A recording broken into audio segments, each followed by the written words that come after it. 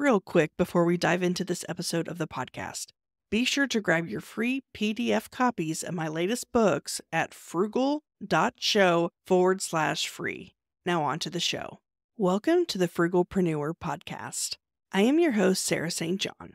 This episode is what I refer to as a showcase episode where I feature a bootstrapped entrepreneur and they briefly share their tips, tricks, tactics, techniques, and tools that help them bootstrap their business and the successes and failures along the way. My hope is that each of these showcase episodes will provide at least one valuable takeaway that you can implement right away in your own bootstrap business journey. Now on to the episode. I got started as an entrepreneur when I was 12 years old. That was my first and only job.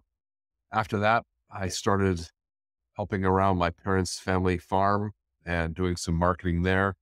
Right after high school, I did not have a chance to go to college, so I turned an ad to do desktop publishing work for a local real estate company, and that was in the mid-90s. And someone suggested I look into building websites, so I didn't have a clue how to do that, but bought a book, Teach Yourself HTML in 14 days, taught myself web design, and sold a website to that real estate company. It was one of the first in the area. And then from there, I continued to build websites and teach myself digital marketing kind of at the dawn of the internet. And I also worked in residential real estate sales a long time as well, kind of piecing the two together. When I started my business, I was really only 20 years old. So bootstrapping was really the only option because I did not have much of anything. I had a computer for the family computer. I was still living at home and I'd made some money like many teenagers, some side jobs, mowing lawns and plowing snow, that sort of thing. I really just needed to buy a book. Really, I bought a book to teach myself how to build websites. Back then, there was no online training and Google or YouTube. Well, there was Google, but it was quite young. And it was self-taught. Between that and viewing source was another option. You could look at every website source code, and that was a great way to learn for me. This was still the age of dial-up internet as well. So it was a lot of trial and error and experiment, but that's how I got started. Just putting in the time, teaching myself new skills, and then the world started spreading to help grow that.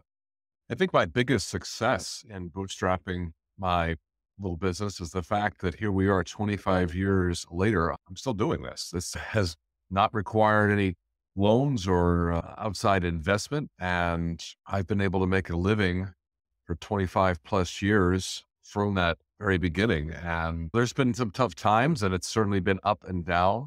That's been tough to handle, but I think the fact that I'm still doing it is probably a testament to the success.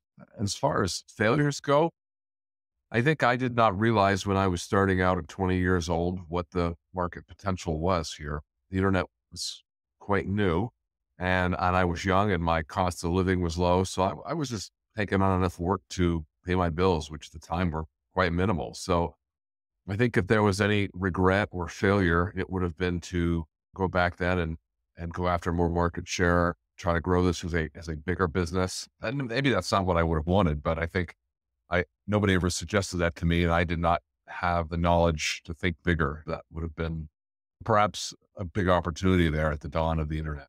My advice to anyone bootstrapping or starting out is embrace the failure. I think, are conditioned to think that the word failure is a bad thing, something to avoid. But failing forward is really just learning from things that didn't work out. So if we are taking calculated risks and bets that aren't going to take us out of the game, doing things legally and not running out of money, then that's how we learn. And the more that we can embrace that and the faster we can go, the faster forward we can move to success. Something else that I learned through my journey was having goals and writing those goals down. As silly as it seems, I had not been introduced to the simple concept of goal setting. And it helped me a lot to think of where I wanted to be. Where are you now? Where would you like to be? What does that gap look like? And maybe that's money, maybe it's time, maybe it's lifestyle. But that simple act of writing goals down, and you get bonus points if you share those goals with others, because that helps us stay accountable.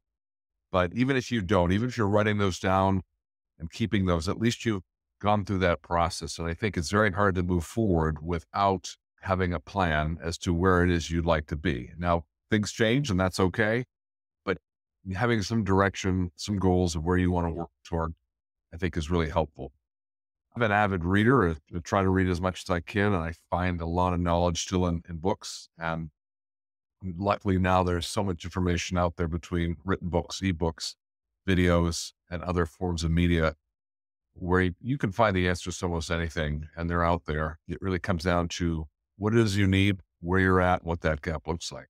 I think anybody who is considering or is self-employed, it's tough. It's very hard. I don't know what it's like to be gainfully employed because I hadn't had a steady paycheck since I was 12 years old. So I guess for me, I guess cursed and maybe fortunate to have not had that experience because I can imagine making that jump both mentally and financially is hard. It can be paralyzing. And I think now's a great time to do it. Start with a side hustle, part-time gig, something that you can do to maybe mitigate that risk and sort of dip your toe in the side hustle, freelance side of. But I think my best advice is just jump in the pool. It's going to be messy. It's going to have some growth. It's going to be hard. And the older I get, I find it harder to push myself sometimes. So I think you're not going to find a better time than right now to take that step forward. If that's truly what you want to do, and embrace the fact that it's going to be a little uncomfortable, a little messy, and there'll definitely be some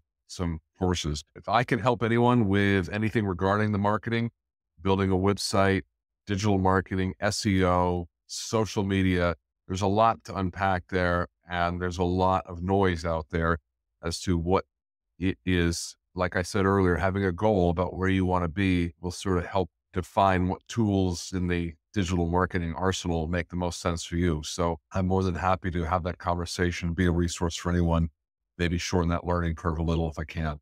I hope you enjoyed that episode and were able to take away a valuable nugget of information that you can implement right away in your own business. If you feel your story would be valuable for the listeners of this show, please visit frugal.show/guest. Thank you so much for listening to this episode. If you haven't already, don't forget to grab your free PDF copies of my latest books at frugal.show/free. Until next time.